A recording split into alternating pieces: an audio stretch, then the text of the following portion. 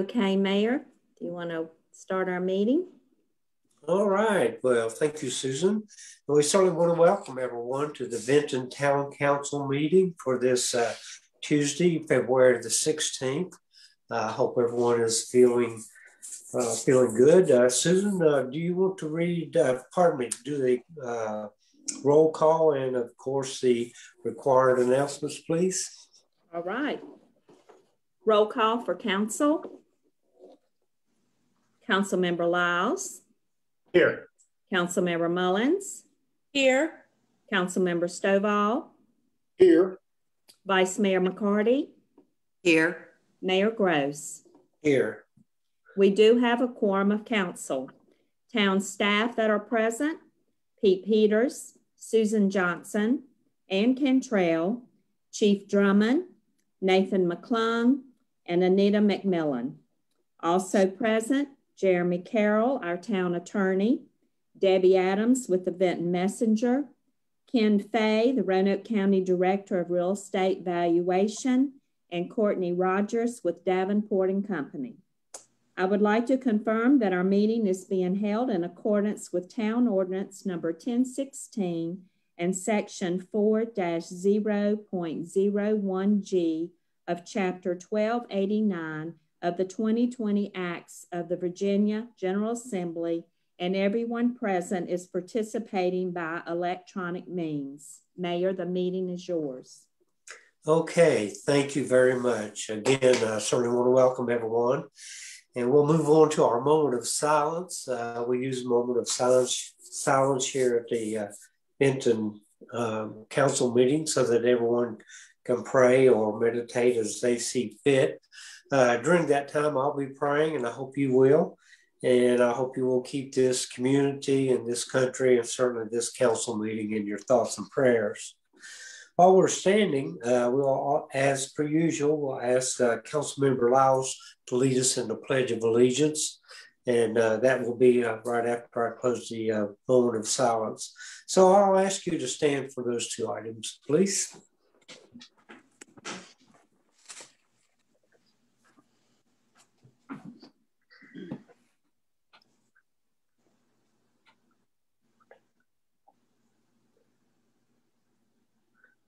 Thank you, Heavenly Father, for the country in which we live and the community. And Father, we just pray that you'll guide and protect us through the meeting tonight, and just ask for your continued blessings on our country and our community. For it's in His name we pray. Keith, it's all yours. Thank you, Susan.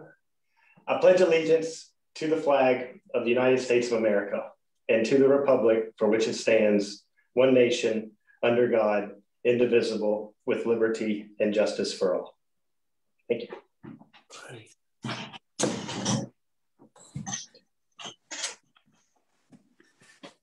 Thank you, folks. I appreciate you standing for that. Actually, I just wanted to check and see if Mike had his pajamas on or not. I guess we're good to bottoms. Go. No, I got the bottoms on. I got a shirt on over top of the bottoms. That's good. That's good, man. All right. With that, we'll move on to the community events. Our vice mayor usually has a list. I hope you have something for tonight. We do. Thanks to Pete, who always helps me out. The Roanoke County Restaurant Week is this week, and there are some Vinton restaurants that are participating. I know that Farm Bagasa is for sure. I've seen that on Facebook.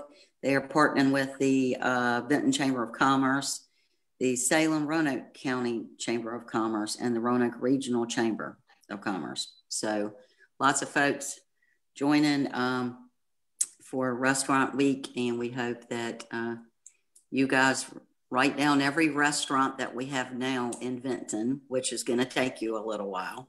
And start at the top and go down through there and try to get in. It's a good problem when you can't get in.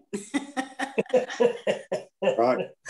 We definitely want to support these restaurants, but that's all I have right now, unless someone else has something. Okay. Anyone else have any announcements this evening? I'll just add that Restaurant Week runs through the 28th of the month. So there's the rest of this week and next. And there are, I believe, $5, $10, and $20 options. Cool. Sounds great. Sounds great.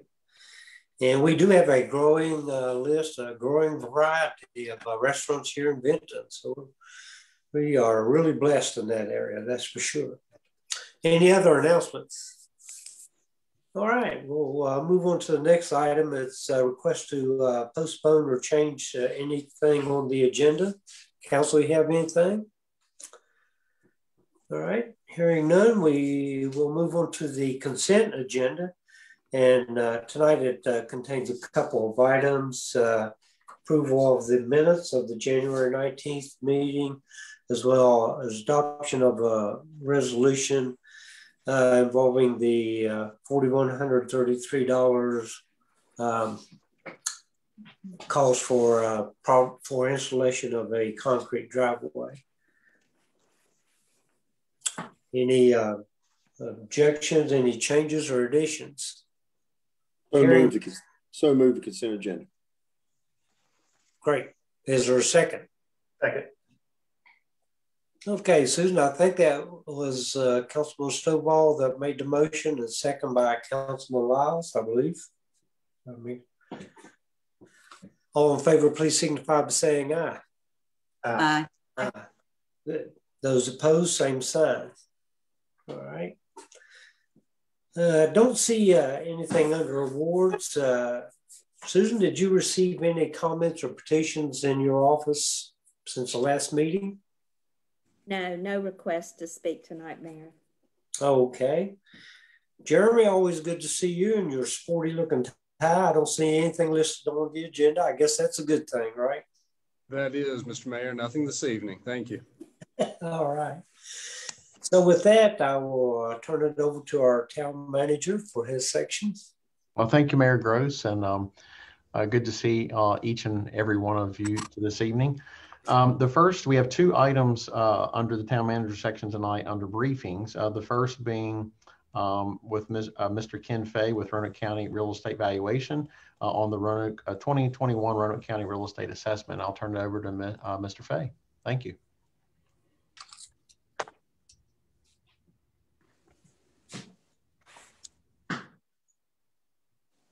Hello, Ken. It's all yours, my friend. Righty. Thank you very much. Thank you, Mr. Mayor and members of the Town Council. Are you seeing my screen? I'm seeing you. Okay. Let me hit the share screen here.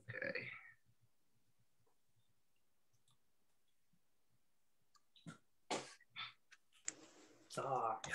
There you go. All righty.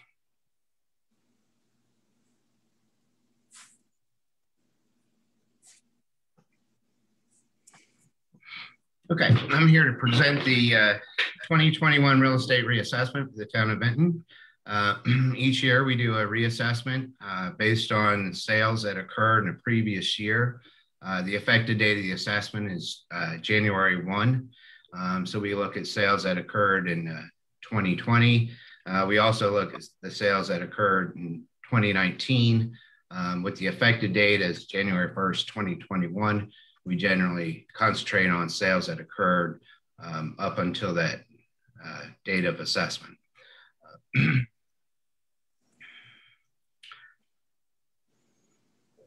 Here we have the 2020 assessed value with the new 2021 assessed value, showing a change of to the positive of $23,028,000 for % increase in our residential category of 5.73%. Commercial is at 1.8% for an overall increase at 4.91%. A breakdown of what the assessment increase is attributed to. New construction was 0.06%, and the bulk of the increase coming in market value, and that was $24,654,000 or 4.85%, and the overall 4.91% increase.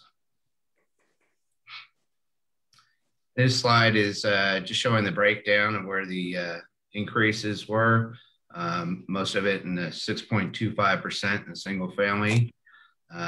We also have 4.3 in the single family suburban, 4.4 for the multifamily, and 1.8% increase in our commercial.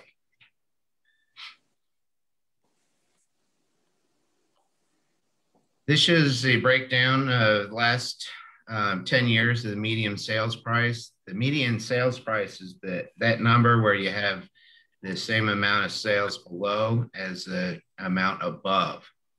And this is for Roanoke County. The median sale price for residential properties increased from $215,000 to $235,000.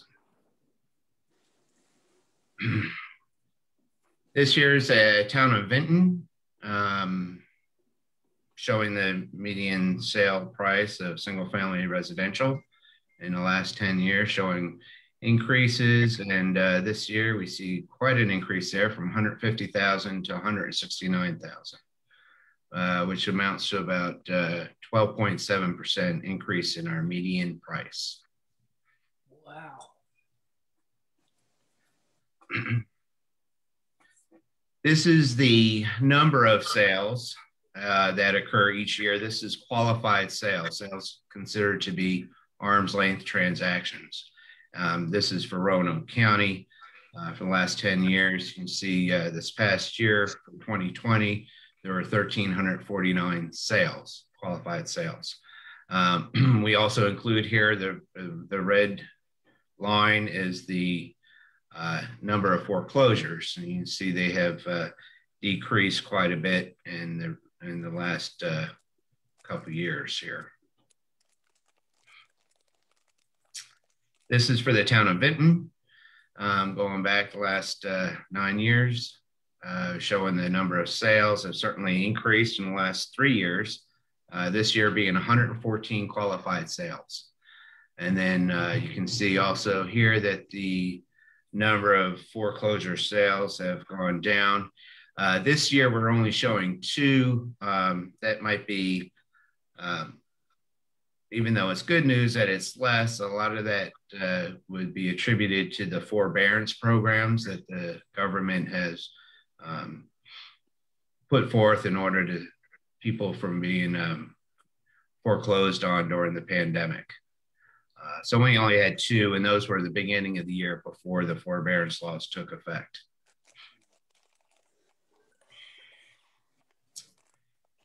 So for 2021, these are our important dates. The assessment notices were mailed out December 31st to be received by the residents the first week of January. The informal appeals were held from January 11th through the 20th. The formal appeals through our Board of Equalization dates are April 29th, July 29th, and October 28th. The final deadline to apply for an appeal is September 13th. And you can call our office for any questions or if you wish to file an appeal. We always like to remind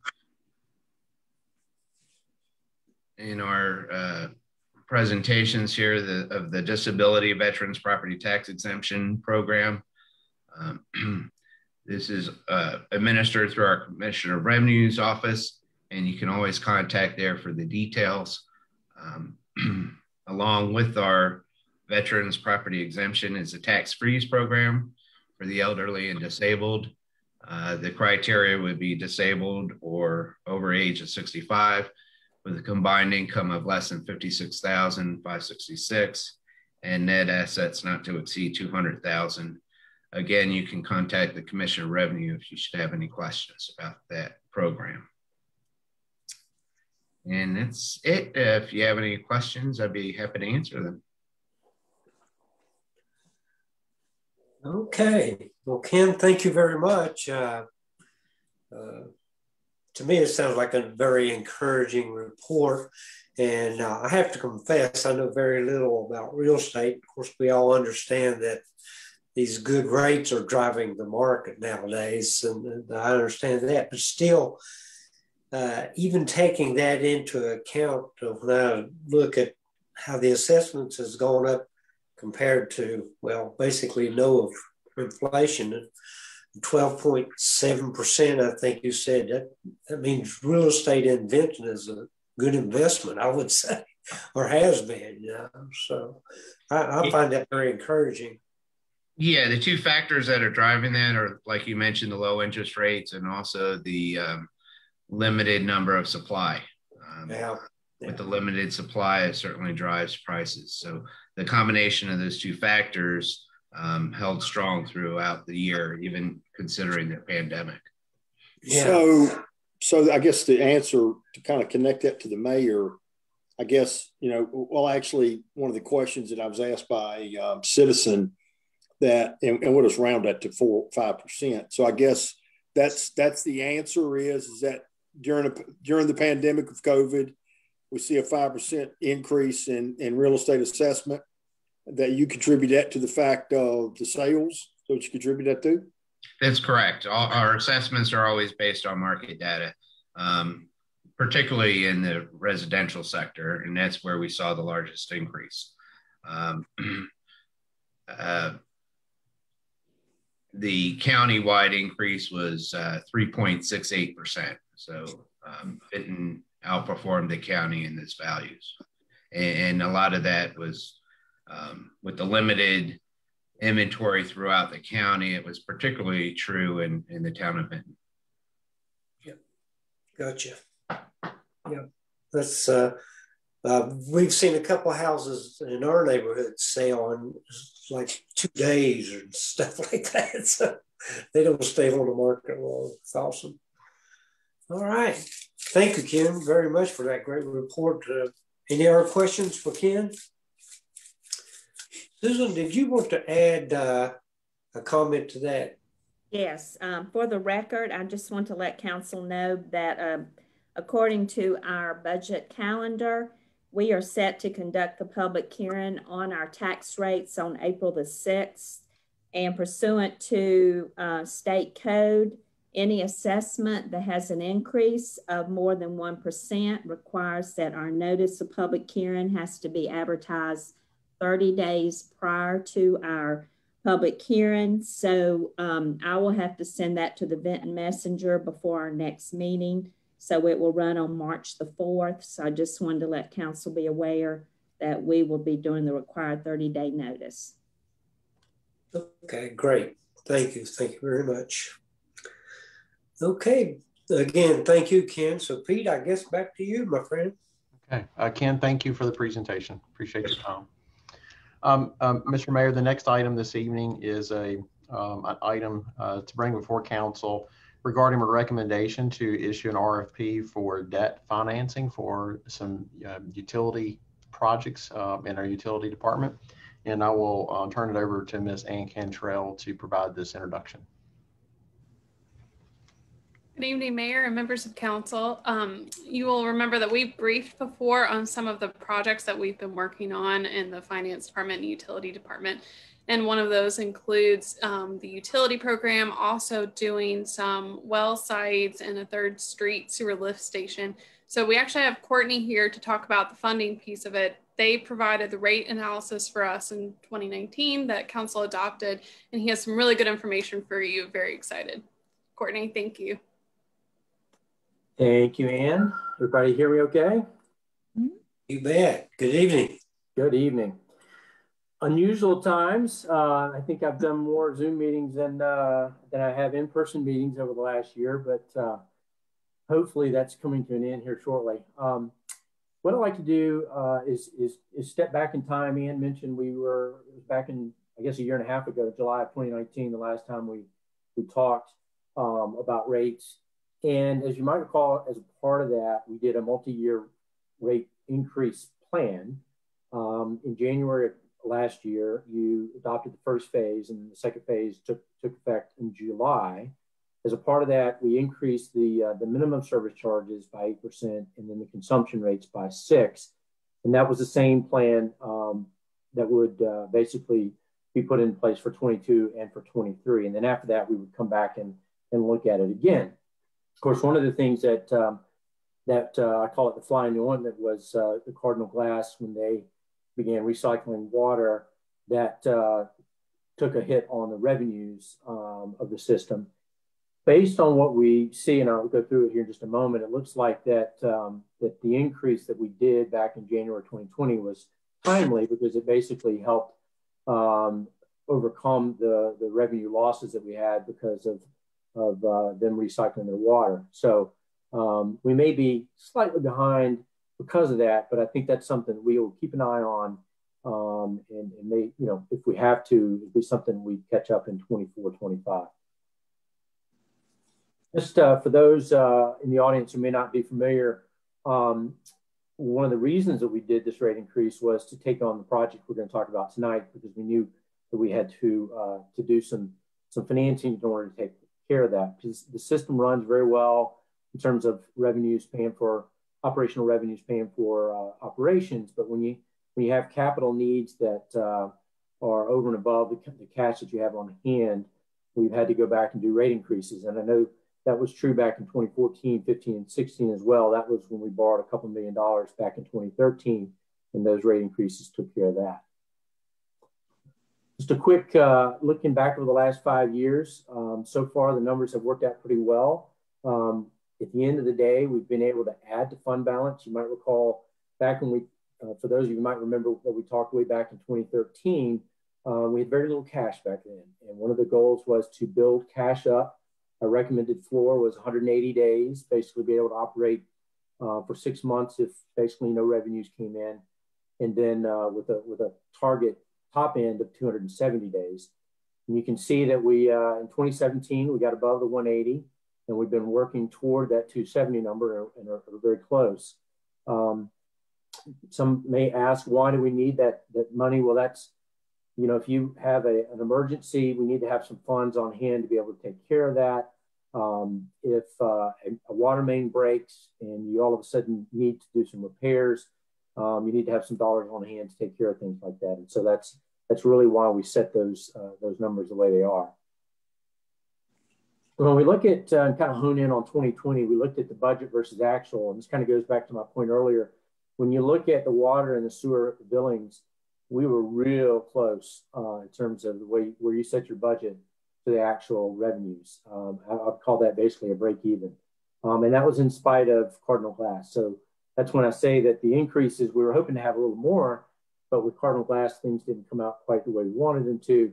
But at the end of the day, we still ended up with a positive number after capital outlay. After paying for some pay-go capital, we were still able to add to fund balance and again, get a little bit higher and getting close to that 270 number. On the expenditure side, we only had one large blip. That was a VRS retirement contribution that wasn't in the budget. But outside of that, everything did very, very well. So as we think about the upcoming capital needs, I'll say this, that at the moment, at least, interest rates are very good. Of course, just talking about low interest rates have helped on your reassessments and assessed values. Tax exempt rates, municipal tax exempt rates, other than a little blip that we went through last March when the pandemic hit, rates have been very good. Under 2%, as you can see, when you look out at rates that go out as far as 30 years. When you look at this chart shows us two things. The solid line is the yield curve, basically showing kind of where interest rates are from year 1 out to year 30. And the percentages show the amount of time that rates have been lower, which is we're almost at the very bottom. The very bottom took place back in early August last year, where we really hit the bottom, but we're very near that. For those of you who follow financial news may have noticed the 10-year Treasury jumped today with the announcement over the weekend of the president's almost $2 trillion plan. I think folks are starting to think inflation. And so we saw the Treasury yield jump up. So our discussion tonight comes in a timely manner. We need to get this RFP out and get the bids back before rates start jumping up on us. So the projects that Ann mentioned a little bit earlier, the upgraded meter system, the 3rd Street sewer lift, and the SCADA upgrade, total about $4.4 million. What we did was we talked about the average life of these systems and decided that 10 years was what we wanted to look at in terms of borrowing the amount over. So we put that in our model. Wanted you also to know that built into the model is another $1 million of PAYGO. So we're not assuming we're borrowing everything. There is some dollars in the budget for your normal capital that goes on over the next 6 years, totaling almost $1 million. Before we get into the pro forma, just talking about the borrowing options. When we start thinking about kind of where we are with interest rates, the size of the transaction, and particularly in this case, the amortization term, only going out 10 years, and then trying to, from a timely standpoint, getting this back very quickly. Our thought is to go out and do this in what we call a direct bank loan request for proposals. Excuse me. We will send out a request for proposals, have it come back on March 10th, and then bring it back to you for approval. We would show you all the various responses that we got, and then have a recommendation for you to basically adopt and move forward with a resolution that would enable us to go and actually finalize that loan. We could go to VRA, but waiting for VRA basically means we'd have to wait till almost the middle of May. And with the talk in the market about rates starting to kind of creep up on us, our thought is let's go lock in rates now and not wait until the middle of May when things could be higher. They could be lower, but there just seems to be an awful lot of pressure on rates right now with the pandemic, vaccine discussion, and people thinking that we're going to come out of this and the market's going to be stronger. There's a lot of talk of the long end of the yield curve popping up. You probably hear about short-term rates not moving, and that's probably true in the first 4 or 5 years. But that's really overnight rates and very, very short rates. When we go out into the 5 to 10 year and longer period, we're definitely starting to see rates a little pressure. So some of the characteristics of a direct bank loan, essentially, we would send that out, but in no way does this mean that you have to move forward. We can tell all the bidders, if you all say, nope, we don't want to do this, we basically tell them thanks, but no thanks. One of the things that we'll be able to do is get some options from them.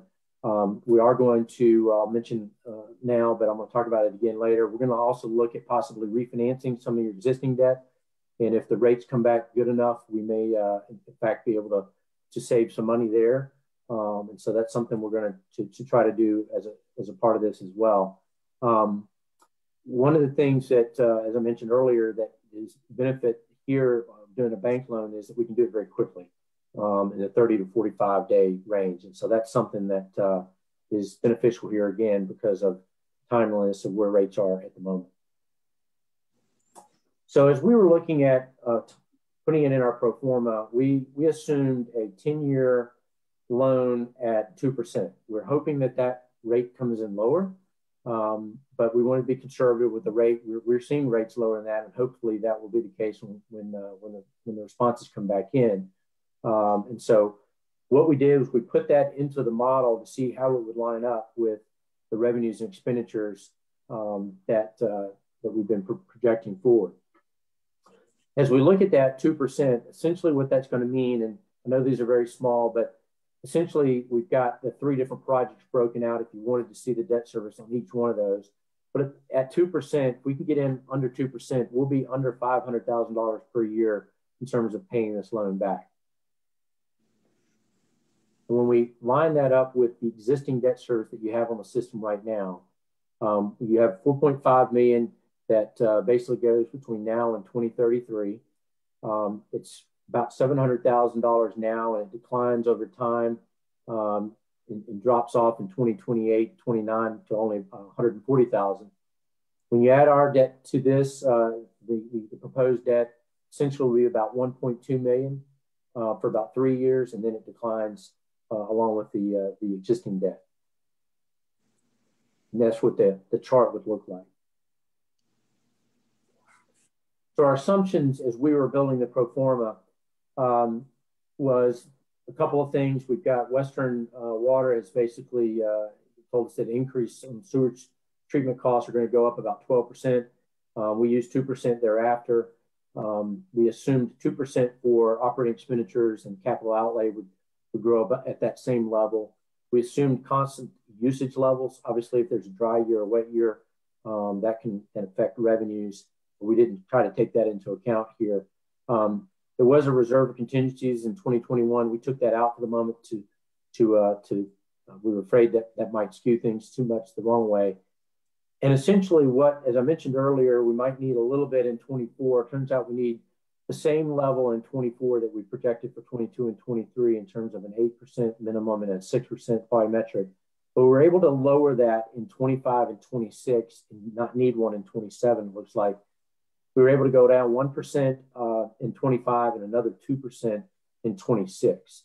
So without any other capital needs out there, hopefully this will do it and take care of these projects. And then, of course, if we come in with lower interest rates, that might help as well. But we're not asking for you to act on those rates at this point. We just are projecting it. We would come back in a couple of years after we see a little bit more history of how the system is reacting to the rates that we put in place last July and last January, and also, of course, the interest rates that we end up getting back. I circled here that we actually go into the red in terms of coverage in 22 and 23. What I didn't want to do is have us to have to go back and raise rates further than what we've already talked about in 22 and 23. And so we're not going to meet the coverage. And as you'll see in the line just below the red, that VML legal requirement is 120. We're not going to, 1.20. We're not going to get there. One of the things that we're going to recommend is actually refinancing the VML VACO debt. We think we can save some money by reducing the interest rate. And as a double positive, we would actually get rid of that requirement. And so we don't have to meet that coverage. And we can go into our fund balance for that 1 year so that we don't have to increase rates in 22 to basically be able to take care of this debt service. So as a chart, what you'll see is, again, the revenues being in blue, we actually don't have enough in 22, but we're good for the other years. And then there's the coverage I spoke about. It actually takes us a couple of years to get back to that VML legal requirement. But once we get VML out of the way, we actually won't have a legal requirement, but we'll still have our recommended target. Because what that means is we're producing more revenues than we're expending on operations, which in turn helps us take care of any needed repairs and replacements the system's going to need. And then in terms of the days cash on hand, it does take a dip, but it doesn't go below our policy. And then we're able to build it back up toward the end of the projection period. So the takeaway is that based on our projections, we should be able to do this with some moderate increases out in the future. Hopefully things come in a little stronger and maybe we don't have to do that down the road, but we do want to see what system growth and usage over the next couple of years, how that affects things before we make a final determination. And as I mentioned, we're going to dig a little further and look at all the various pieces of utility debt, as well as any potential town debt that we might be able to refinance. I mentioned the one VACO bond here that's, we are going to recommend, sorry, I was trying to highlight, we are going to recommend trying to take that one out. That gets us out of that, that coverage. Then hopefully we can save a little money at the same time. So again, just a quick evaluation that we've done, we may be able to save as much as $100,000 by refinancing some debt. So we're going to see how much of that we can take care of. So finally, just wrapping up here, our timeline is if you all give us the head nod tonight, we would move forward with getting an RFP out tomorrow, get it back on the 10th. We'd like to give the banks about 3 weeks to get it back to us. So this is pretty quick, but still we'll be able to get it back on the 10th. Have some follow-up a couple of days after that, and then be able to make your next meeting on March 16th, bring back the request for proposals. And I think one of the things I'm not sure we actually talked about, we probably need to have a public hearing as well. So we probably need to get the notices out, work with Susan on that, and get a public hearing set up for that date. Mr. Mayor, I'm happy to answer any questions. Okay. Well, thank you very much. That was a great presentation, and Well, as far as my head nod goes, it sounds good to me. Council? So that's nothing that we have to take a vote on or anything this evening, just kind of give these folks a go ahead. So thank you very much. We certainly appreciate it. That all sounds good. Any questions or comments, Council? All right. Been a good plan. Thank you. Yeah. We're going to try to get out there and lock in some rates before things get crazy on us. Yeah. Right. There you go. That's right. The Mayor, I guess just a consensus of council head nod for the record. Yep. Yeah. Proceed. Yes. Okay. Sounds great. We'll get right on it. Thank you, everybody. Right. I don't Thank think you. that made Jeremy nervous. I'm not sure, but I think we're good. all right. Thank you. Courtney, thank you for your presentation this evening. Yes, sir. And Thanks, Ann, everybody. thank you. Good night. Yes, thank you, Courtney. Mr. Mayor, we have 2 items requiring action this evening. The first, I will ask Mr. Nathan McClung, the town's principal planner, to present, and this is regarding an amendment to town code. Mr. McClung. Thanks, Pete. Good evening, Mayor, members of council. So this is just a follow-up to the briefing in our previous town meeting. This is in reference to the way the town can enforce provisions in our town code relating to the accumulation of trash and grass and weeds on our property. Specifically, the 2 major changes would be moving from a civil penalty moving from a civil penalty system as opposed to what the current process is, with court being the final end all be all if someone remains non-compliant, which also would allow, like I said, would allow our community resource officer to impose fines on individuals found in violation. And then also another major provision is the ability for the town to not only charge the property owner, but also charge the occupant of the property. And there are also some more nuanced changes to this section of the town code. I'll share my screen with the PowerPoint from last time. Just quickly go through this. So the first major changes would relate to the definitions. This is just clearing up what is an owner, what is an occupant, and also includes a definition for what a noxious weed would be. Just for reference, in the town code section, everything that's vegetative that's in violation is called a weed. So even grass is a weed.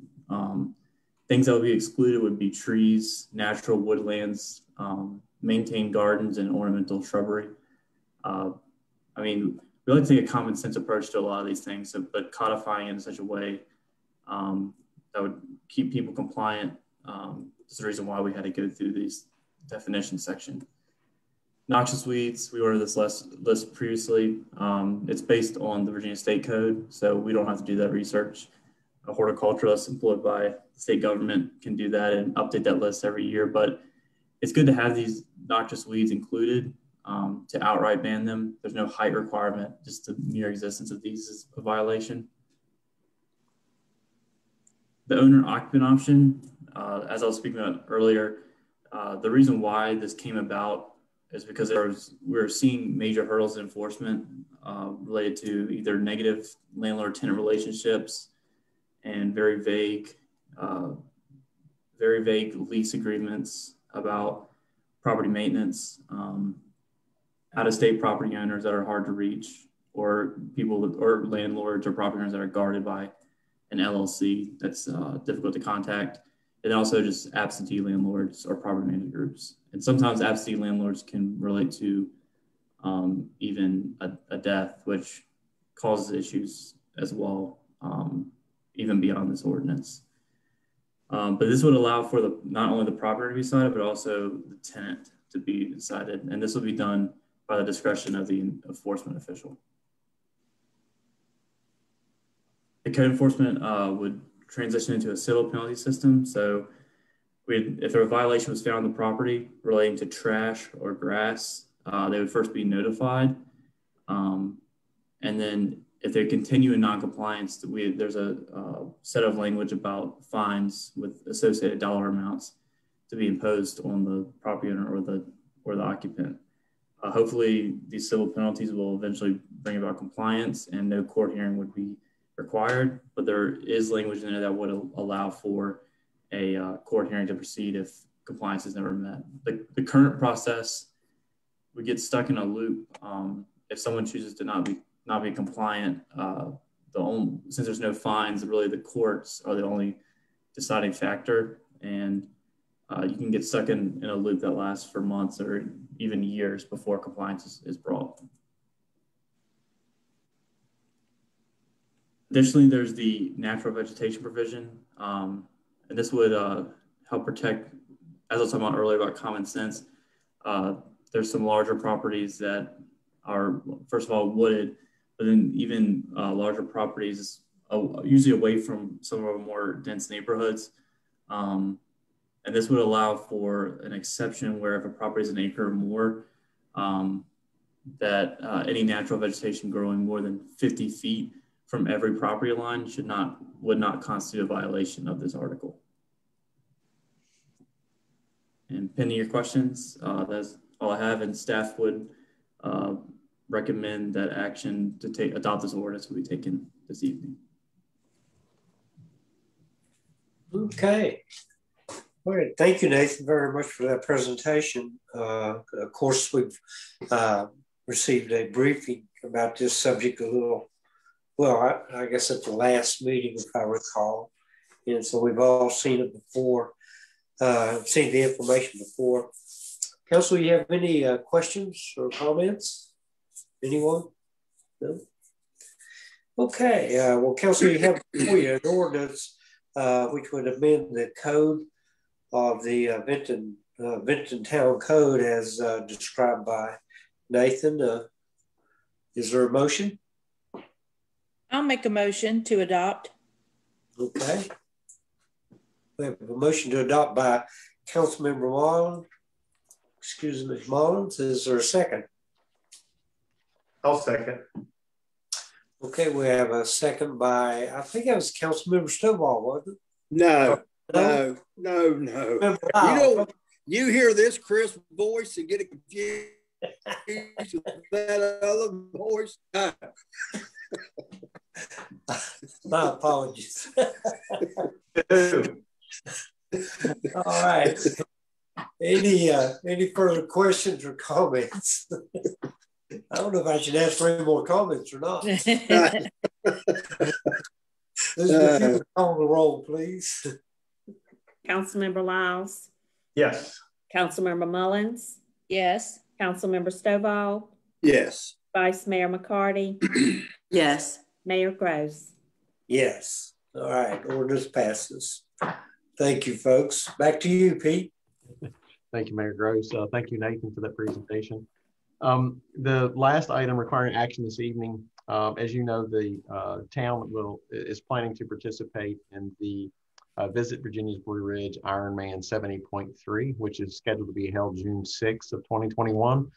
And what I have before you this evening is a memorandum of understanding between participating localities of the city of Roanoke, the counties of Botetourt and Roanoke, as well as the town of Benton. I want to thank our town attorney, Jeremy Carroll, for working on this with the organizations, others attorneys, as well as the Triathlon Organization and Visit Virginia's Blue Ridge. But the essence of this MOU spells out the arrangement between the local governments and the triathlon host, the Ironman organization.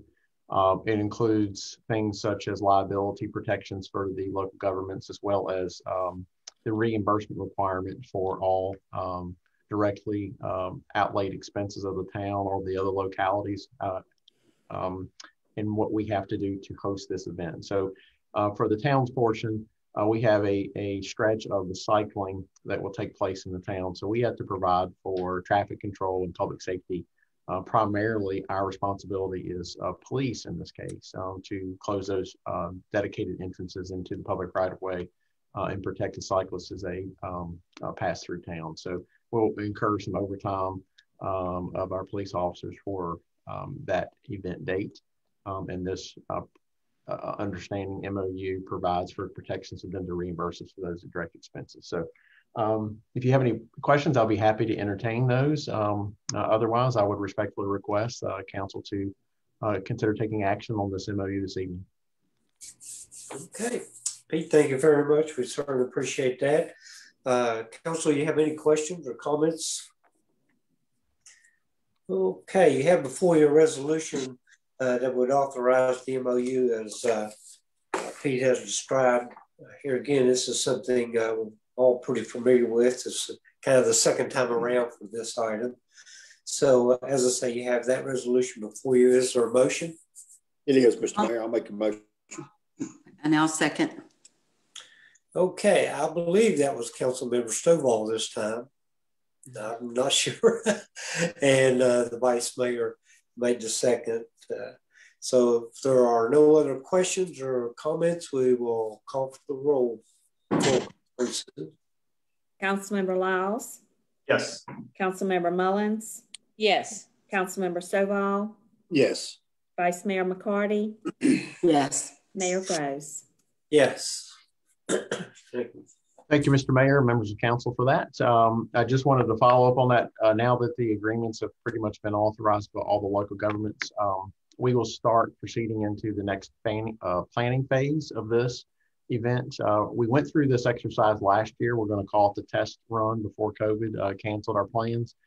So we have the route mapped out. So we have our protection plans in place and our backup plans and our backup to our backup plans in place. But we will start a meeting with the community members, the stakeholder groups out in the community, particularly in Benton in our case, to make them aware of the impacts of this event date and how we can communicate the variations of what roads will be closed and how folks can navigate around town through that morning. We anticipate the greatest impact for town residents and visitors that morning on June 6th to be between the hours of 8 a.m. and 12 noon. But that is, that is not a definite time frame. It's just what we expect. And this organization, the Ironman organization, does have a very good handle on what they can anticipate of their 2,500 athletes that will participating in the event. And they'll be well planned, and we'll have everything covered. But we will start the next piece of civic engagement with our stakeholder groups and our citizens. And we'll certainly work through Debbie as well as other media outlets to communicate that. Great. Under project updates and comments, just a couple of updates this evening. I did want to mention that we have made the decision in consultation with Mayor Gross that unfortunately the State of the Town address will have to be virtual this year.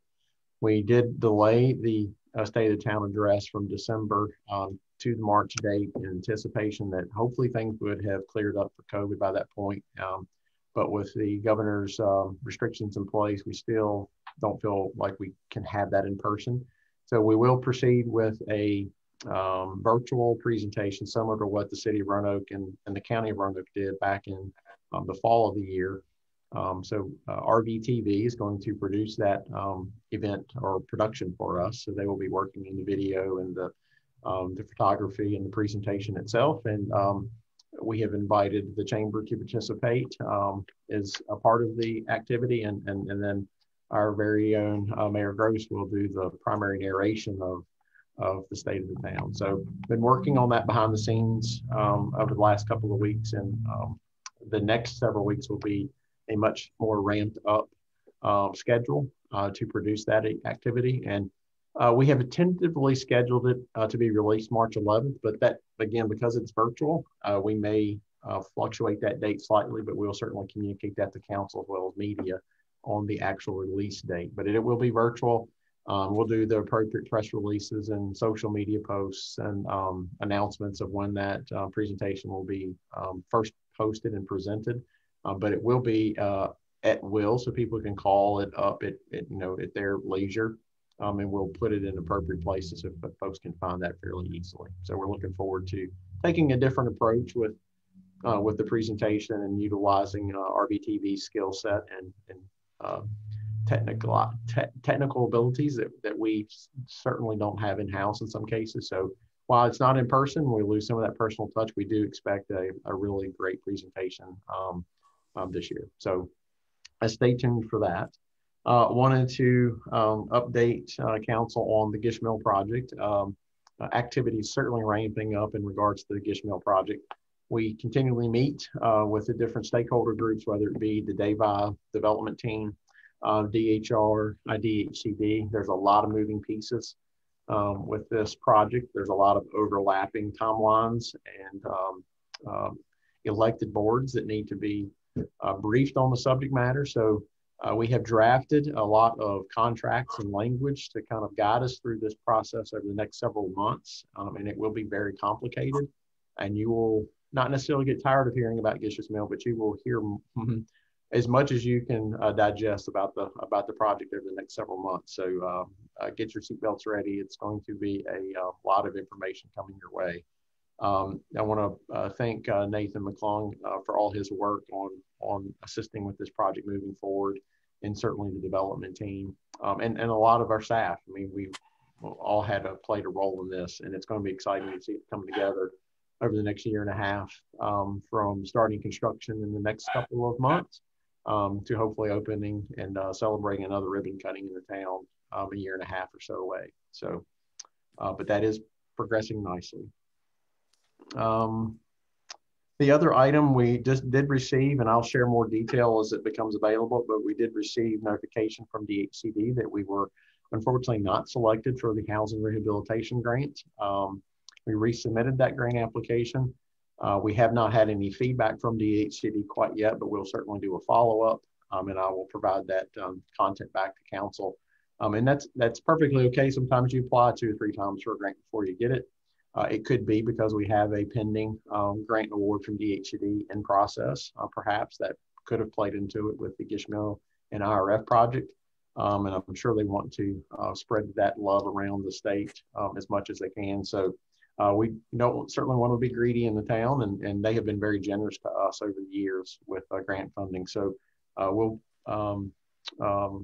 evaluate where we can improve on that grant once again, and we certainly aren't going to give up, and we'll continue on the next grant application to resubmit. And the last item, I don't want to take too much of Chief Drummond's thunder here, but I did just want to make an announcement, and Chief Drummond will follow up at a future council meeting to make a proper introduction, but he has extended an offer to another employee, another police officer, Robert Rael. Am I saying that right, Chief? Yes, sir, you are. Yes, so we just want to welcome Robert to the family, and again, we'll have a future proper introduction via Zoom, if not next council meeting, sometime in the near future. And I believe his swearing-in ceremony will actually take place next Monday. So I believe that gets us almost to full capacity, if I'm not mistaken. Maybe you have one more vacancy. That is correct, sir. Excellent. And Mayor Gross, that concludes my updates for this evening. Thank you. Okay, well, thank you very much. It's a lot of great information. And I just briefly want to comment on the Ironman race. I think it's really exciting, and I'm happy that we can be part of it here in the town of Vinton. And I don't think it will cause too much disruption because it's been well planned. So I'm excited about that. And you're right. We've done well with the grants. So if we miss one on occasion, that's not the end of the world, because we do still have a shot at it. So we look forward to the third go round on that. So yeah, that's a lot of exciting news there, Pete. Thank you for that. Good report. All right. If there are no other comments, we'll move on to the appointments for the boards and commissions. And the first one will be for the Board of Zoning Appeals. And Vice Mayor Riccardi, I understand that you have a motion concerning that. Yes, I do. I make a motion that Megan Noga be appointed to complete the unexpired term of Justin Davis on the Board of Zoning Appeals beginning February the 16th, 2021 and ending June the 30th, 2022. And that Teresa Davis be appointed as an alternate to the Board of Zoning and Appeals for a 5-year term beginning February the 16th, 2021 and ending February the 15th, 2026. Okay, thank you very much. Is there a second to that motion? I'll second. Oh, go ahead. Go ahead. Which one did you get there, Susan? I know we got a second. Doesn't matter which one. Either one. Or you can take it. All right, I'll put Mullins. All right. All right. Is there any comment, questions? If not, Susan, do we call the roll on this, or is this a vote? We can do either way. All right, well, let's make a roll call vote for the motion as presented by Vice Mayor, please. Okay. Councilmember Lyles? Yes. Councilmember Mullins? Yes. Councilmember Stovall? Yes. Vice Mayor McCarty? Yes. Mayor Gross? Yes. Thank you very much. Congratulations to our new nominees for the Board of Zoning Appeals. And with that, we'll move on to the next item, which is an appointment for the Highway Safety Committee. And I understand that Councilmember Mullins has a motion. Yes, sir. Thank you. I make a motion that Henry Cantrell, Wayne Guffey, Sarah Reed, and Craig Birch be reappointed to new 3-year terms on the Highway Safety Committee beginning March 6th, 2021 and ending March 5th, 2024, and that Lee Minix be appointed to a 3-year term beginning March 6th, 2021 and ending March 5th, 2024. Okay. Thank you very much, Lori. Is there a second? I'll second. Oh, Keith, second that. Okay. Keith did that. Okay, we have a motion and a second. Susan, please call the roll. Councilmember Lyles? Yes. Councilmember Mullins? Yes. Councilmember Stovall? Yes. Vice Mayor McCarty? Yes. Mayor Gross? Yes. All right. So that motion carries. We want to congratulate and thank our members of the Highway Safety Committee. Susan and I wanted to briefly comment. We still have a couple of vacancies for volunteers, and I'll let her detail how you go about applying for those. But, you know, one of our vacancies is for RVTV. Susan's already part of that committee. So again, she can tell you about that. And I believe the other one is that we still have an alternate position on the BZA. And both of these are, you know, committees that can be a lot of fun, particularly if you're interested in serving the community. So I would encourage all of our citizens that are interested to fill out the application and get that into our town clerk. And of course, that can be found on the webpage. Susan, did you want to comment on the RVTV thing? It's a great committee. Councilmember Mullins and I serve on that, and a lot of good things going on with RVTV under the new leadership of Scott. And so if you want to learn a lot about cable and production and how it's serving our region, be a good opportunity for someone. So Lori or either one would be glad to talk to someone and tell you about it if you're interested. Absolutely. Great. Yeah, Laura, sorry, I forgot to mention that you're on that committee too. That's one thing about being on council, you end up on plenty of committees, don't you? That's for sure. But we appreciate you serving. Okay, with that, we'll move on to the Finance Committee report. Finance Director Ann. Thank you. Okay, so my PowerPoint should be up. Can everybody see it? Yes. Great. So we recently met and we had several great discussions. Some of them we discussed earlier in our meeting tonight. One of them was an update on the debt financing status. So that was the presentation that Courtney gave earlier. We also talked about the budget resolution for the Bexhill driveway apron that was passed on the consent agenda earlier tonight. We talked about the December 2020 financial statements and the fiscal year 22 budget update. And so moving right along and looking at our December 2020 financial statements, the picture is continuously looking better than we anticipated. So it's very good news here in Vinton. Revenues are at 117% of budget expectations, and expenditures are at 94% of budget expectations in the general fund. So revenues are coming in high and expenditures are still staying below budget. In our grant fund, revenues are at 18% and expenditures are at 8%. This is mostly because of CARES funding that's been received and certain items that need to be moved around. Our utility fund is at 114% of its revenue budget, and expenditures are at 101% of budget. We did discuss that the reason it's over budget currently is due to the timing of paving for utility cuts. We normally do that in the May timeframe. We actually did it in the fall, winter this year. So that's one reason the year to date is a little high for this time of year. The capital fund is at 100% and expenditures are at 313%. A lot of this is from public safety salary savings that we've shifted over to the capital fund, but that wasn't approved by council until January. So once we get that budget resolution posted, we should see a correction where that fund's not over budget. And then in the stormwater fund, you'll see revenues are at 100% and expenditures are at 89%. And then when we move to look at cash, you will see that general fund cash was just over 2 million.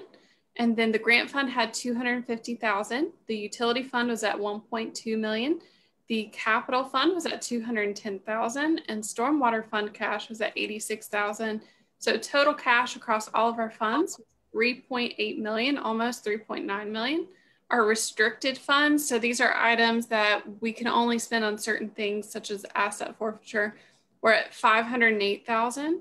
The police evidence fund is at 26,000. And then our general fund investments are at 2.3 million. Utility fund investments are at 980,000.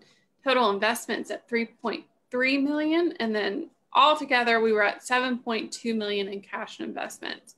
And then one thing I do want to note is during the committee, we pulled up a spreadsheet that I maintain that shows our cash balance throughout the years. And it's really amazing to see where we've come to where we are now. Just 3 years ago, we had negative cash in the general fund at this time of year. So to go from negative cash to 2 million is quite a feat.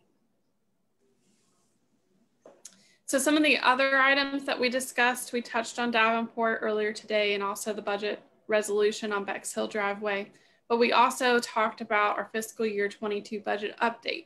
So we still have a few things to complete for the coming year. On March 5th, we have a council retreat where we can bring you up to speed on some proposed budget items. And then April 6th, we have our adoption of tax rates. May 18th, we can either hold a work session or a public hearing, depending on where council and staff feel they are with the budget. June 1st, we can either do a public hearing or budget adoption. And then June 15th would be the budget adoption if we felt that we needed to push it off to that date. And that is all I have. There's one action item for you tonight, but I'm happy to answer any questions. Okay, and thank you very much for a great report. Council, do you have any questions or comments? Looks great, as usual. Yeah. So I guess we need a motion to approve the finance report. So motion. All right. Motion by Councilmember Stovall is second. I'll second. Second by Councilmember Mullins. All in favor, please signify by saying aye. Aye. Those opposed, same sign. All right. Okay, folks, just a couple of quick items under the mayor section tonight. I want to, as per usual, thank our staff for continuing to work hard, and especially in preparation for some of the inclement weather. I know it takes a lot of extra effort and time, and all the schedules get shifted around and everything, but Our folks always do a great job. There's no doubt about it. And that is proving to be the case again this winter. So thank you for all those extra efforts. Also want to congratulate some folks in town. I understand that Joe Goodpies had a great soft opening. I did not get to attend. I plan to go there just as soon as I can. I'll let you guys that got to attend that give us a report on that. Just really exciting to have Joe Goodpies open. And also we want to congratulate the folks at Artwork for their grand opening. I especially tonight want to thank Debbie Adams for the great article she had in the Event Messenger. I believe it was entitled Venton Under Construction. That was, as per usual, well written, but also very informative. She certainly covered a lot of material. And that was, I tell you, it was exciting to read that article. So Debbie, thank you very much for that. And I won't dwell on this, but since I mentioned this particular item before, I will just briefly mention I was disappointed in the action taken by the General Assembly. But as I say, I won't dwell on that. We've got big and better things to worry about and to accomplish here in the town. And of course, I'm referring to moving the elections from May to November. As I say, I'm more excited about the good things that are going on in our town. And that's just something else that we will handle as we always do. So enough of that. And with that, we'll move on to the council section tonight for any comments that they might have. Tonight, I'll start with Vice Mayor McCarty. You have anything further for us this evening? Yes, sir. I too was unable to go to the Joe Goodpies opening, and I missed that greatly. So looking forward to being able to go there. I did try to call in an order, and it was a pretty long wait, which I mentioned earlier. If you've got to wait, then that's a good thing. That's a good thing. That means we're busy. But I'm sorry I didn't get to make that, but I have heard very good things about it. So I'm looking forward to being able to go there. Earlier, I mentioned to Chief that I saw 2 police officers helping push a car off of the street earlier that was having some issues, and they pushed it over into the bank parking lot for the gentleman, and you just don't see that. I mean, they are good guys, and so that just made my heart happy. I actually clapped, but I don't know that they saw me doing that. But anyway, it's great. It's great to live in Vinton. So really, that's all I have for today. All right. Thank you, Vice Mayor. I hope you didn't take the hands off the wheel too long when you were. No, not. They had me stopped. They saw me coming and said, "Stop." So watch out. We don't want you to be around. Stop. They know my car. I got you. Thank you for that, Sabrina. So, Councilmember Lyles, do you have anything further this evening? Just a couple of things, Mayor. Thank you. We haven't met since we had inclement weather, and I do echo what you said about our public works department. We have an awesome staff down there. I always try to stay up and late and let it fall, and then I like to go out and ride in it and see what it looks like out, and see if I can go up the steep hills and stuff in full-wheel drive. And all of them are clear every time I go back. So, however, I can go right across the line, and there's all kinds of hills that I can climb. But our town is always clear, and I know that those gentlemen, they work extremely hard throughout that, and with little breaks. So hats off to them. It's an amazing town to live in. So, and then I was lucky to be able to attend the Joe Goodpies soft opening. It is an amazing transformation of, I grew up down at Vinton Motors. So when I'm sitting in there eating, it was in the garage section of, and I think I sat right over where the grease pit was. So, and you can't tell it was even there. It's an amazing building, and Dale and Seth and Greg Rhodes has done an amazing job with that transformation. I can't wait to see what the front side and the alley looks like once he's completed that. And just one last comment. It's the second time this week that you made the same mistake. I'll just tell you a little quick story. I was running out. I was having a really good day, and I was looking forward to my plans that day. And I was downtown Vinton and walking around, and a couple was there, and they said, "Look, there's the councilman on Vinton Town Council." And they said, "Oh," and they said, "Yeah, it's the old guy with the beard. His name's Mike Stovall." And I was like, I didn't say anything. I just kept walking. I immediately canceled my plans and went home and shaved. So that's not that anymore. You should have taken that as one of the best compliments you've had. Oh, man. Well, I'm glad you made the right decision, Keith. Yeah, me too. Thank you. Thank you for that. With that, I guess we better move on to Councilmember Mullins. Do you have anything further this evening? Well, I wondered why Keith shaved all of a sudden one day. It was just overnight, and you do look way younger. So either way. And she just called you old. No, I did not. I did no. No, I did not.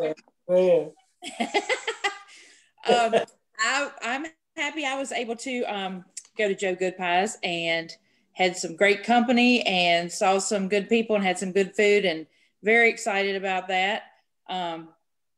Can't wait to go back. And if anyone is interested in being the citizen member of RVTV committee, like Susan said, it is great. It's fun. It's very informative.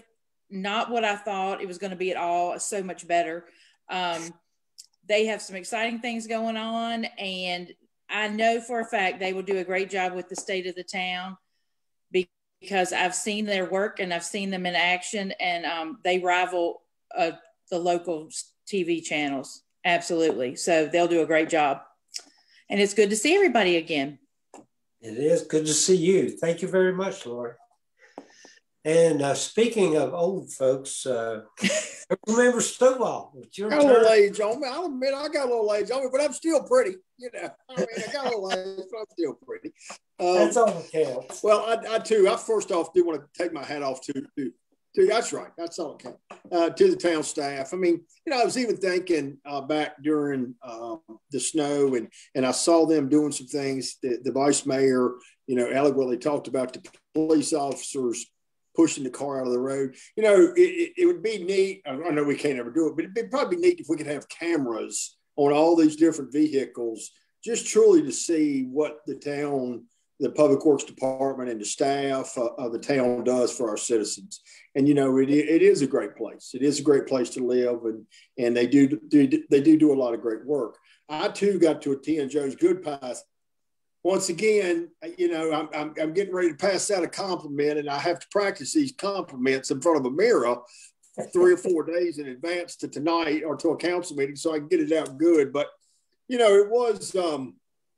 was interesting. Councilmember Mullins and Lyles and I sit at the table, but to still have a memory, which Councilmember Lyles does, but to sit there and listen to him talk about the history of being in the middle as a young boy, and Vinton Motors and the garage, and of course Billy Vineyard's widow was there, and his daughter, and just listen to those people talk, and really the buzz that's going on in the town of Vinton. And I will tell you something that I thought was really encouraging.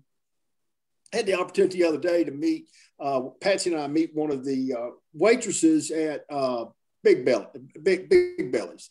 And, she talked about some growing pains that they'd had in the beginning, but then talked about how, they had some things that they were putting in that was new that really people were liking, and those kind of things. So, just that great buzz that we have, going on in the town. And so, and then of course to see the transformation. So, yeah, I mean, it's just, of course, an exciting time. Yeah, sure is. Sure is. Thank you very much for that, council member. So I appreciate it. Yeah, a lot of good things going on. You're right, Mike. A lot of good things going on. And I might just briefly mention, you may have noticed a little stopped up. My head a little stopped up. And that's the reaction from the second COVID shot. I've gotten my second shot now. And I just wanted to mention to everyone, I did have a slight reaction. This is about it. Maybe a little muscle aches, but it's really no big thing. And so I would encourage anyone, everyone that's considering it to go ahead and take the shot, because the reaction is no big thing at all. And certainly much better than if you had the COVID. So I would encourage anyone to take the shot. And I'm just thankful that it's available. So is there anything else to come before council meeting this evening? If not, we will entertain a motion to adjourn. I'll make a motion. I'll second. Okay, we have a motion and a second for adjournment. All in favor signify by saying aye. Excuse me. Aye. Thank you, folks. Yep. Thank you, folks, for a great meeting. God bless you.